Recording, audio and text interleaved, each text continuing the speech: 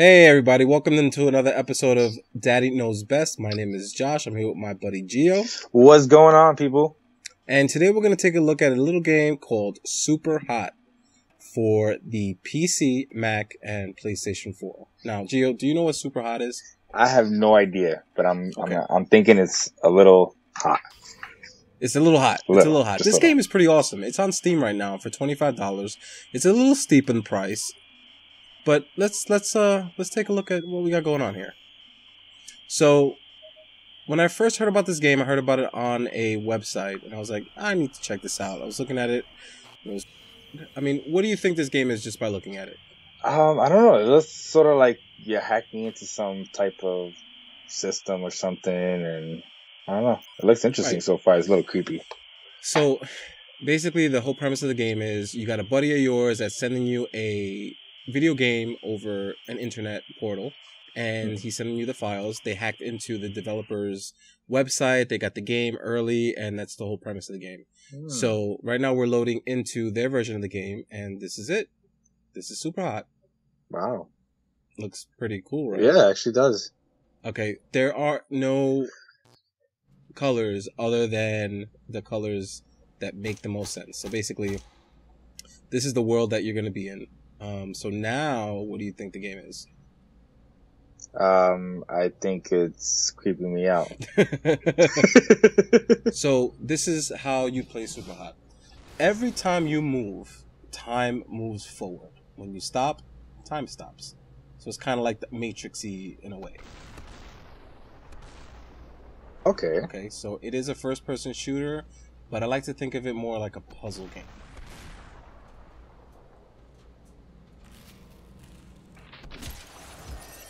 I just took a shotgun blast to the face, and we're gonna start over. So that's. I like how you can see the actual bullets flying. Like that's pretty badass. Yeah, it leaves like a cool a trail effect on it. I'm trying my best now to see how best to tackle the situation. This is why I call it a puzzle game, because you gotta think about what you're doing. So right now I punch this guy, right? His gun flies out of his hand. I grab it from the air, and then I just blast him. Okay, and I got this guy creeping up behind me. Now, there's a cooldown timer on the actual gunshot itself. Like, you shoot the gun, you kill the guy, and you have to wait a couple seconds for it to reload.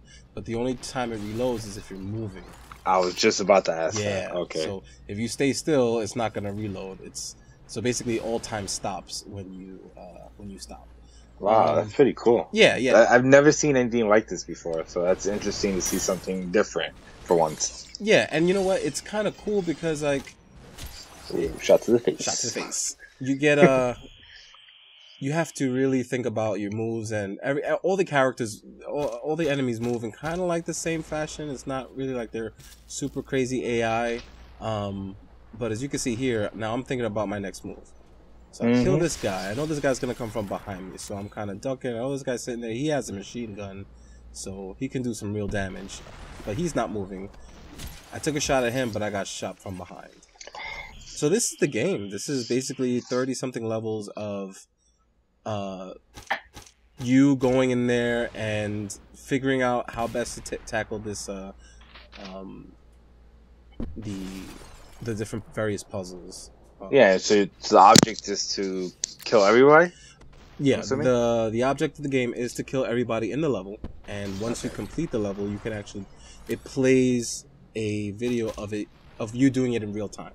You can go in there, you can scrub out features that you didn't like, you can make a little, you see I threw my weapon at him, I'm waiting for it to hit him, and then all the weapons explode when you hit the enemies with them.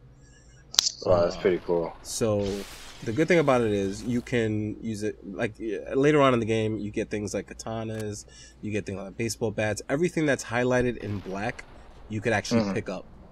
Okay. So at one point in the game, you're in a bar and you could throw like a beer bottle at somebody. You could throw there's like a pool table. You could throw the pool balls at the guys just to like disorient them. I tried to throw my gun. I failed there. And so one thing about this game, it's pretty damn hard. Yeah. But it's cool. I've never seen anything like it. And first person shooters, you just go in, and if this is real time, you just go in there and kill everybody in there. But now, one scene of a typical first-person shooter can take literally minutes, you know, to complete. I'm really feeling that. Definitely gonna try it out. So this game is, I think, the feeling that I felt most while playing this game is kind of you gotta think of every single possibility that might happen. Like, you have to lead your shots. Like, usually in first person shooters you just aim and shoot. Here, since everybody's moving when time moves, you actually shoot in front of them so they could actually run into the bullets. So I thought that was pretty cool. That's a pretty, you know, different take on everything. Yeah, definitely.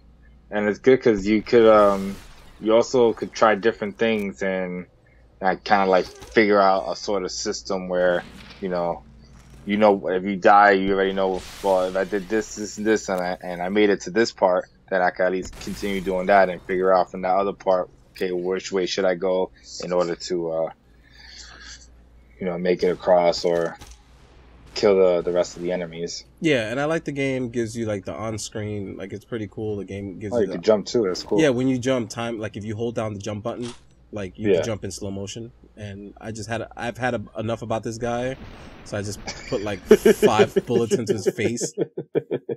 And every time you beat a level, this happens. So, wow. What do you think the name of the game is? I don't know. You don't know? Maybe Super Hot or Hot Super. It's kind of creepy voice too. It is, right? Now, this is one of my favorite levels. This is actually the level right after the one that we just looked at.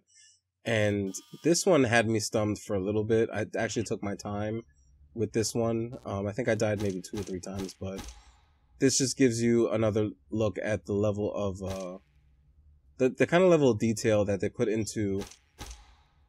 That's why I keep calling it a puzzle game, because you have to really choose your method, like how you execute. You have to count your bullets. You have to make sure that you're not shooting too many, or else you're gonna end up without ammunition at certain points of the game.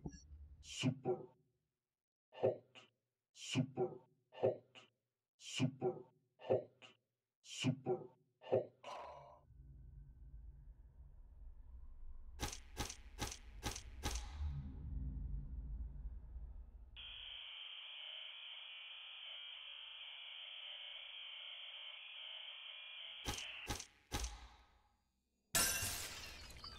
Yeah, definitely pick it up. Yeah. Especially if you're into, PC games or first-person shooter type. Right. I wouldn't say you could play this game around children. I'd say this is kind of like a nighttime game, like, get ready to go to bed. But it's definitely fun for other people to watch you play. I think, you sitting here watching it with me.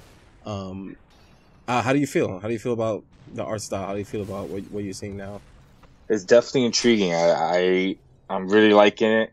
Kind of wish I had a PS4 so I could actually get it. But I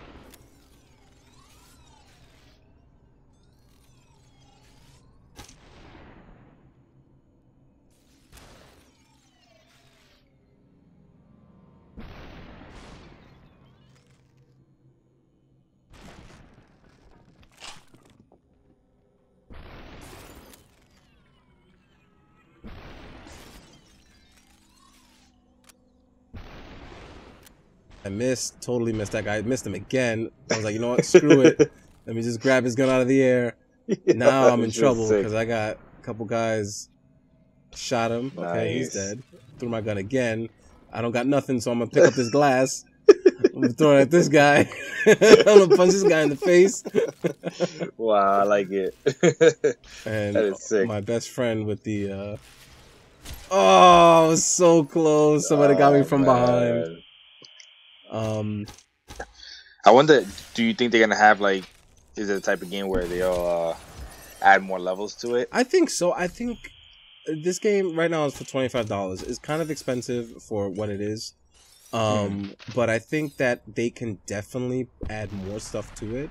I would say that, well, one of the recent updates added a endless mode, which is Okay, kind of wow. like a horde mode or something like that, to where You can just keep going until see how far you can which is make pretty it. cool. But like the levels themselves, I would definitely go back and play another level. Oh yeah, you can try different ways. Yeah, and there's Trying secrets in each level, and I've heard that you can shoot bullets out of the air. I've heard things like you can take your katana and cut bullets in half. So Oh my god, wow. Yeah, I want to try that. Definitely want to try that. And there are achievements for it. Yeah. So what's our daddy verdict on this one? What do you think it's going to be? Is it going to be a thumbs up or a thumbs down? I think I'm gonna have to go with thumbs up. Yeah, I think I agree with you. I think this definitely. game is definitely one of those type of games that you could pick up and play. You could play for a little while. You could play, you can play it in one sitting. You could binge play. You're bored. You just want to throw it on. You play a couple levels and just move on. I wouldn't recommend playing it in front of children because it is kind of violent. You're shooting guns and whatnot. I wouldn't recommend you playing it with your child. But it's a good grown-up game that you can play. Yeah. One thing, is it a 2-player game? It is unfortunately not a 2-player game. It is a 1-player game. That would be something very interesting to maybe later on down the line. Yeah, I mean, why not? You could do a split screen type of deal, but that would kind of be kind of funky. 2 people moving time, and you guys actually have to communicate. True. And I don't know, maybe they can make it work. Super hot, super hot, super hot, super hot, super hot, super hot, super hot, super hot, super hot, super hot. And that's super hot, man. What do you think? Yeah, I definitely agree. You don't see this every day on a lot of games, so I think for them to come up with something new and a different perspective could definitely get a good crowd into liking the game. Sweet. Well, that's been another episode of Daddy Knows Best. I'm your host, Josh Vasquez, here with my co-host, Giovanni Pacheco.